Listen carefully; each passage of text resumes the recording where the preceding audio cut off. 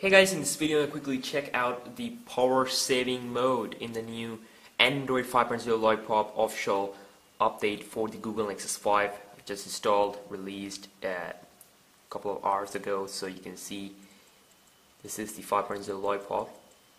If we hold it, you get a flappy Android. Then also you can see this is the 5.0 Lollipop and build number LRX210. This is the build number, and of course if you have a low battery on your Nexus 5, you can easily turn on this power saving mode.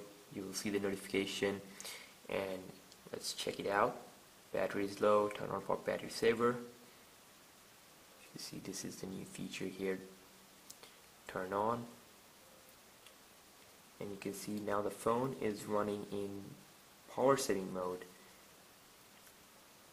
This reduces the performance and reduce the background data usage and stuff like that, and then you get more battery on your device. Then also you can see some other options.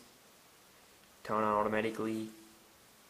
You can also kinda turn it on.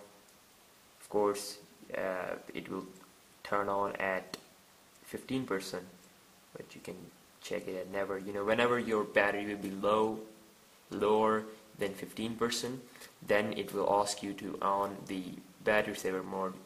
And of course, if you can set it automatically, whenever your device reaches 15%, it will automatically turn on. You can set that option.